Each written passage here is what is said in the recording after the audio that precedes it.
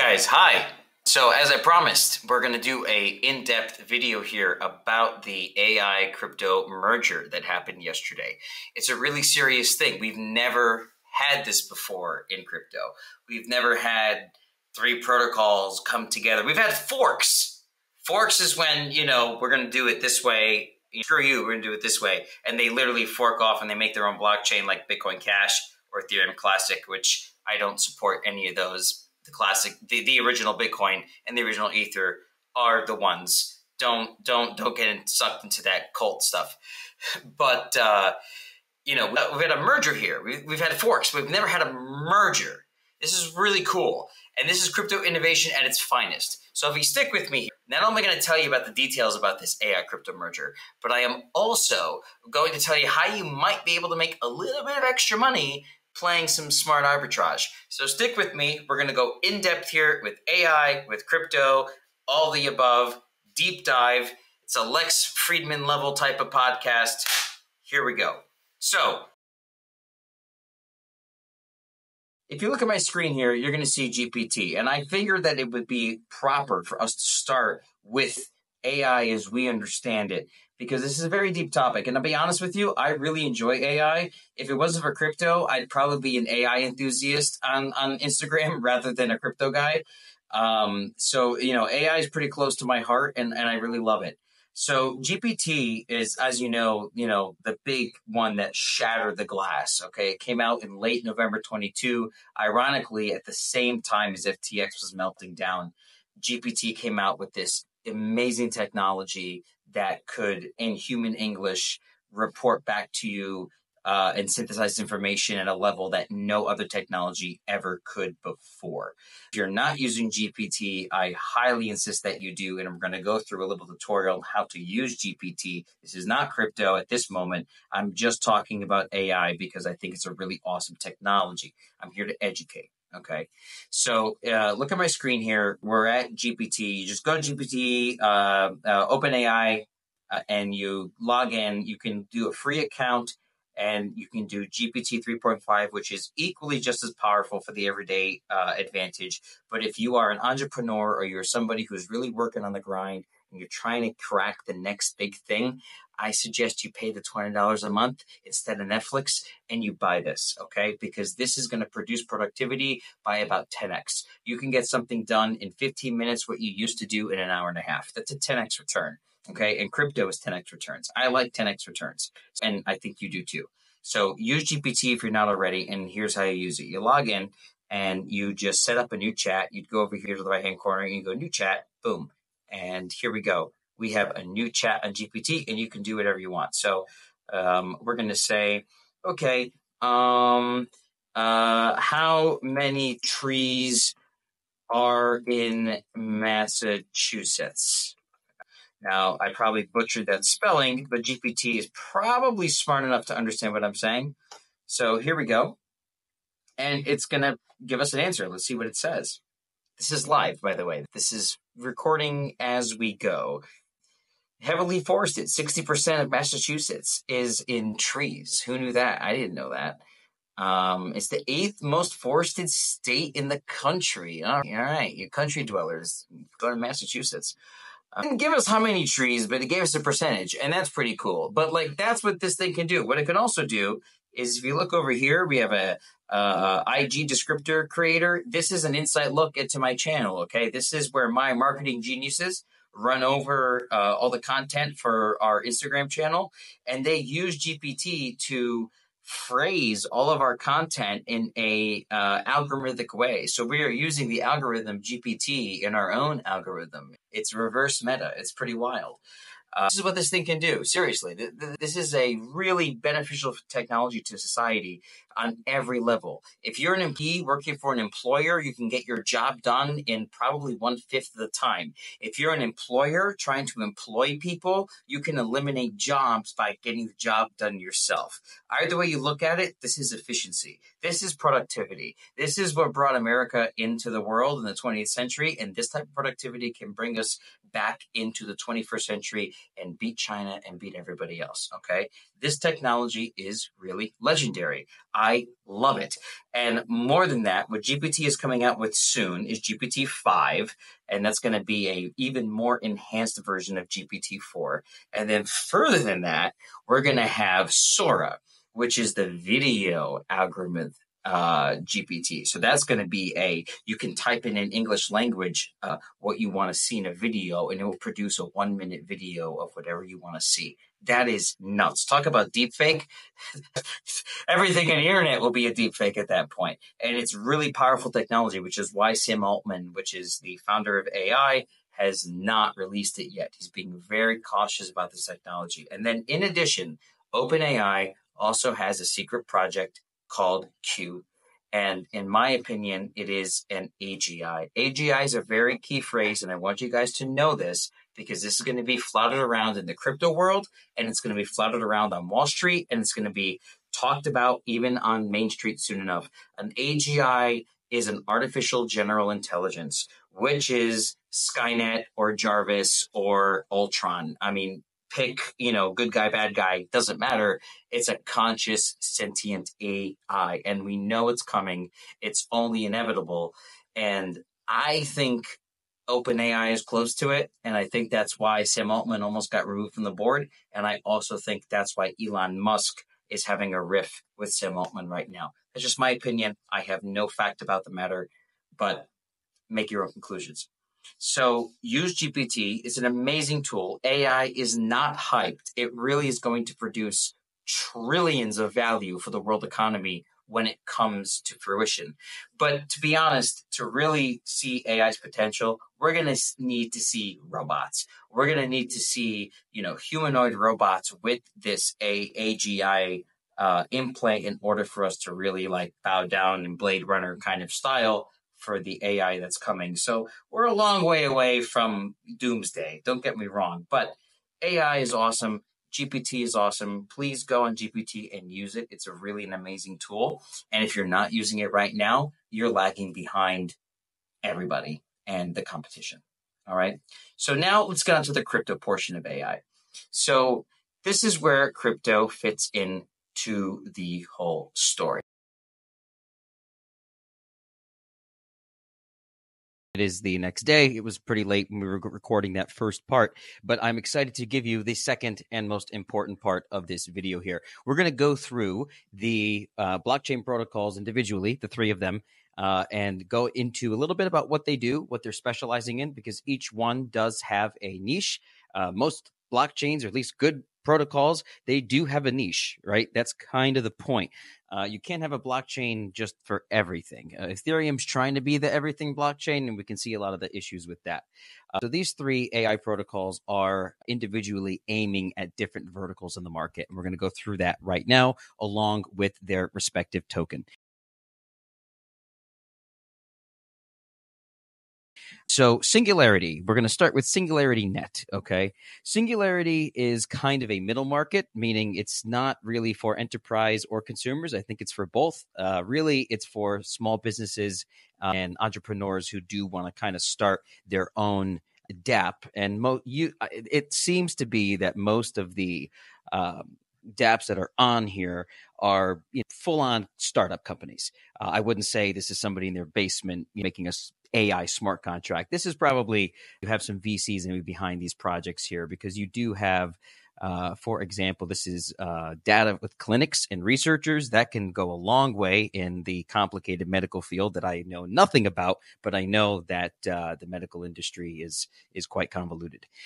We also have some other options here, like there's a biolab, and that costs a lot of money. You can't just start up a biolab without any VC funding.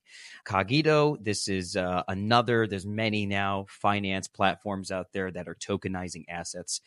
Here's one on Singularity. And then we can go down. There's even a music company here. So this is what Singularity does. This is their token, just so you can see it. It's AGIX, not to be confused with ASI, which is the new token. This is AGIX. It is Singularity's current token. This token will be replaced by ASI at a ratio of 0.43335.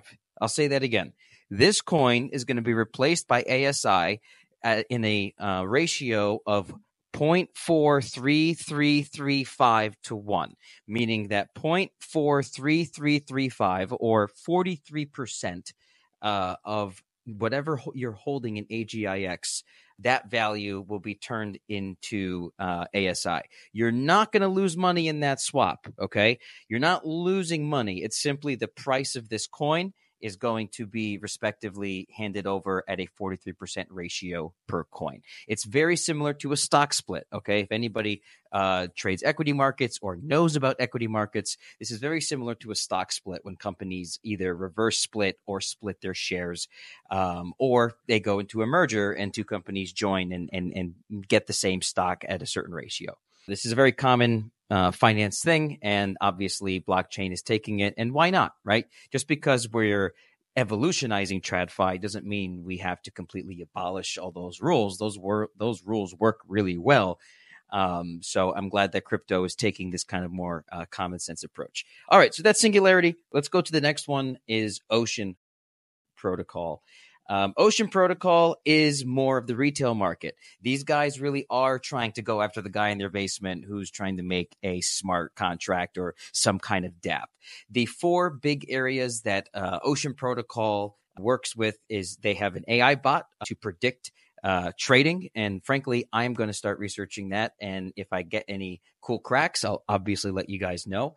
Data farming rewards. So you can put your rewards into Ocean, just like proof of stake in Ethereum, and you help curate data. You can help predict data. You can help train AI because AI needs training, just like little humans.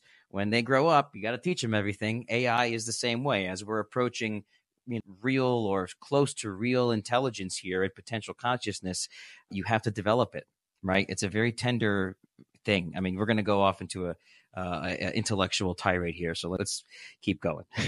And then you can do data challenges. So those really smart guys in the room who are really, really good with numbers, better than I am with numbers, go ahead and do some data challenges. You'll earn some rewards. There's competitions. It's probably good for the resume, good for the LinkedIn experience, and you can earn some tokens. And then you can, of course, build a dApp and build APIs in JavaScript or Python through Ocean Token. And again, this is really for the individual builder.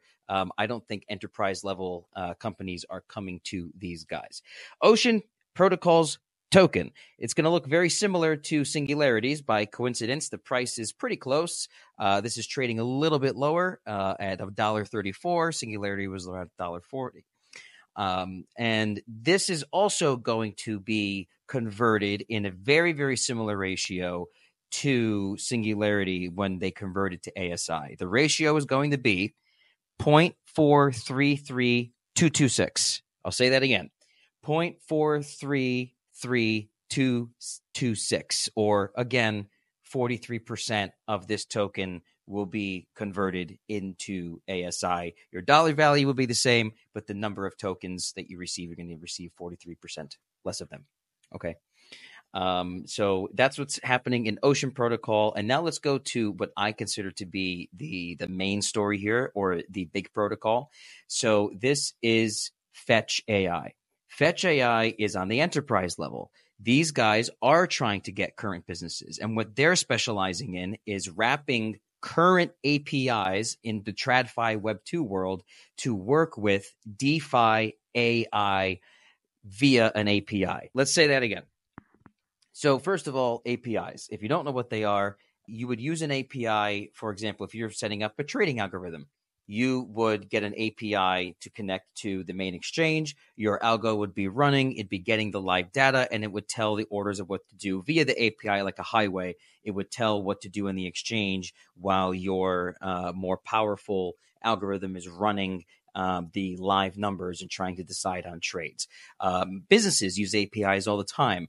Okay, if you're in your office and you guys use Salesforce, or you're going to be using data from Amazon's cloud, there will be an API in there to bridge that data highway. I'm not a computer science guy. I might have butchered that. If I did, leave the comments in a nice way, educate me and the audience as to what I might have slightly missed on, or would appreciate it.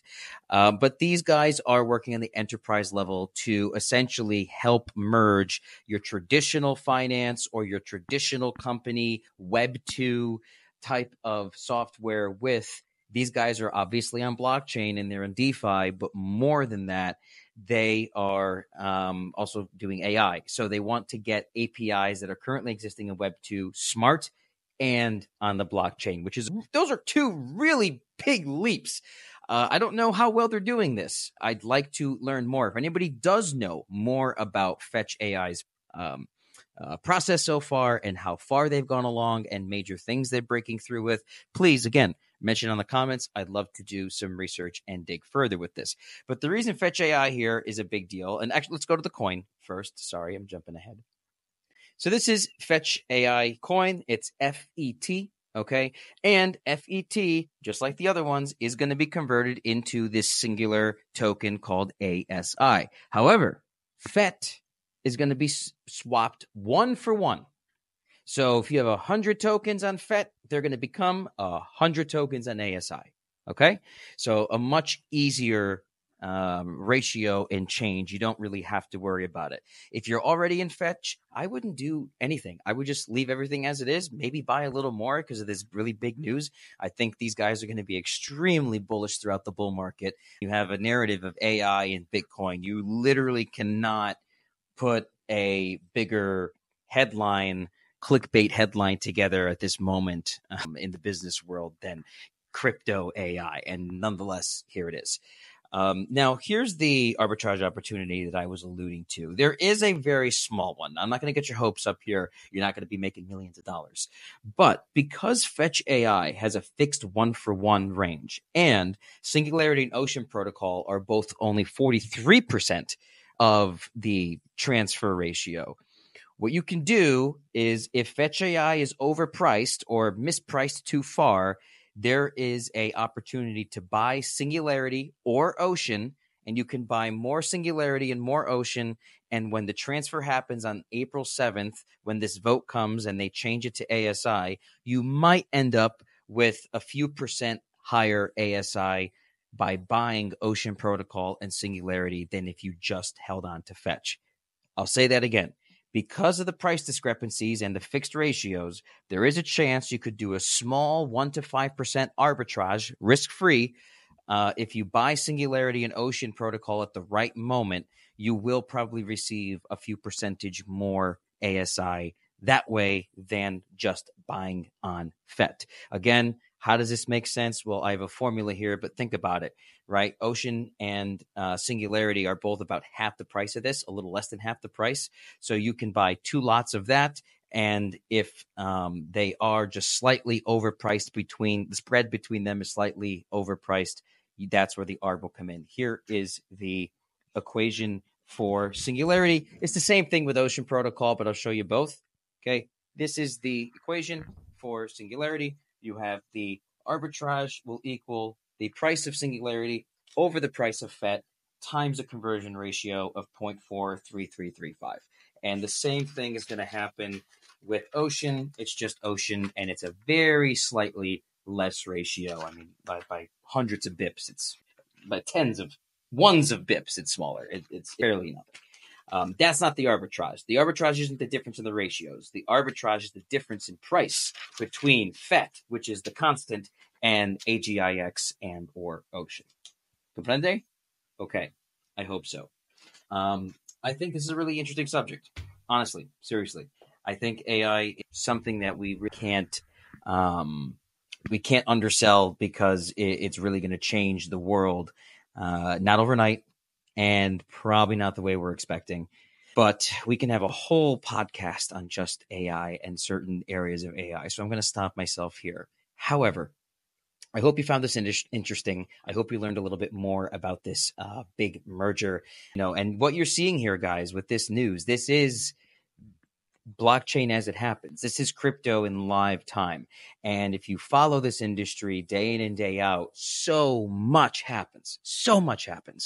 And it's all being innovative. It's all, we're moving forward. This is new technology. All these 3 protocols are brand new technology. We've never put AI and the blockchain. We've had AI bots for a while. We've had GPT for 2 years. We've never had AI in the blockchain.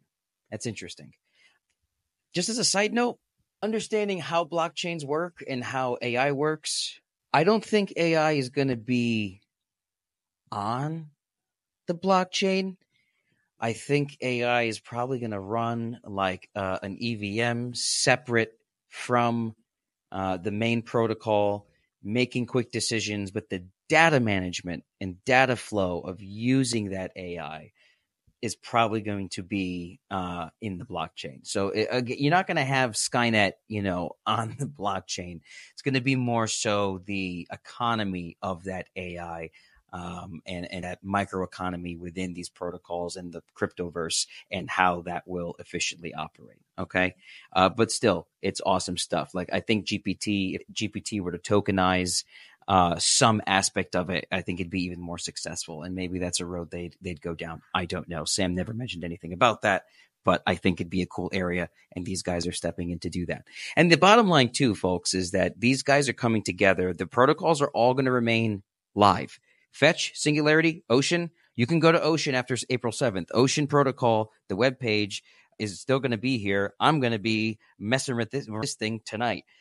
This is not going to go away. These protocols are going to stay as they are, as independent. The difference is ASI token is going to be used on all three of them, and all of them are going to come together for a consensus mechanism, which means that the leaders of all three companies are now going to be essentially on one board. So think of it as three sub companies under one kind of parent company. That's the way they're structuring this. So they're all operating independently still. They're all going to specialize, which is the smart thing to do. But again, it's just the consensus protocol is going to be under one board. And the consensus is for the whole community, right? The whole community on Ocean Protocol, all the wallet holders, all the people who are data farming and doing the rewards program and doing these data challenges and running AI prediction bots, they're going to be able to make this vote. And it's a democratization of finance and AI. And it's getting AI away from the big guys like Apple or Google or heck, OpenAI. Yeah, they talk about wanting to be, nonprofit and doing the right thing. And I believe to a point, it's hard to argue with being the most successful company overnight. It really is. And a lot of people are going to want a piece of that pie, and Sam's fighting them off. And in an effort to fight them off, he might have to make some deals with the devil. That's unfortunately a consequence of doing successful business. So this kind of saves us from that potential, Blade Runner type of dystopian future, maybe making this a little more accessible to the everyday guy. All right, that's it for now. Tune in next time for our next piece.